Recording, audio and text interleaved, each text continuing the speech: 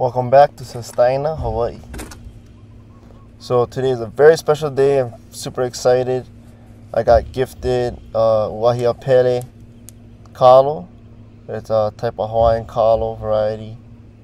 And currently I don't have any of this type of kalo right now. So I was super stoked when I got it from a coworker of mine. And he's also a dear friend. Mahalo, bro. So basically I'm going to transplant this Uahiapele from its small pot to this little bit bigger pot.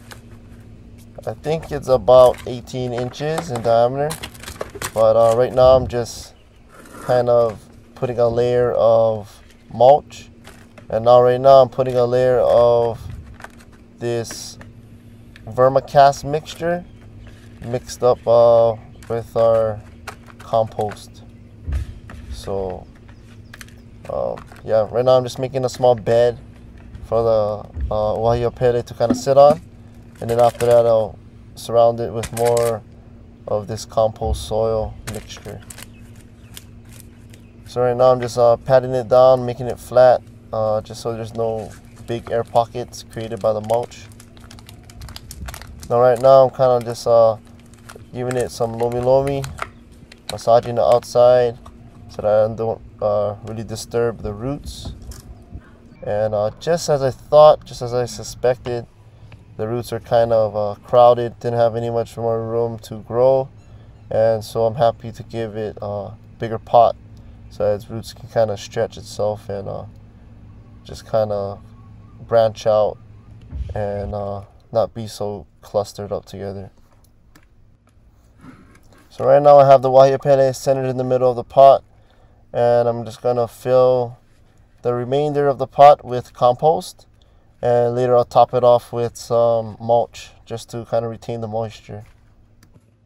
So Uahiapele, if you kind of break it down in Hawaiian, Uahi meaning smoke, Pele is the fire goddess, so maybe the smoke of Pele, perhaps. I'm not too sure, I'm not certain. I'm not the one who named this certain kalo this particular name. But Uahiapele can be easily pointed out in people's kalo, people's lo'i kalo.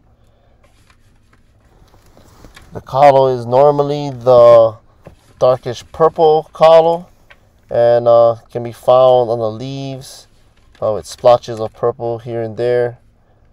People always mistake this type of kalo for the black magic variety of kalo, but the black magic variety of kalo is completely purple when you look at the leaves, and compared to the Uahiapele kind of has splotches of purple here and there. And something else to note is that the Uahiapele is also named Uahiapele because of the certain smoky poi color that it makes from its kalo. Something else is that the kalo has the same consistency, rubbery consistency, as the kai varieties, and but also it has a fragrant smell just like the kai varieties when cooked. And there you have it. Successfully transplanted a baby Uahiapele to a bigger pot. So hopefully these guys grow big and strong. And that's a wrap, folks. Mahalo nui loa for watching. Don't forget to hit that like button below. Also subscribe. Mahalo again. This is Stoked, Hawaii.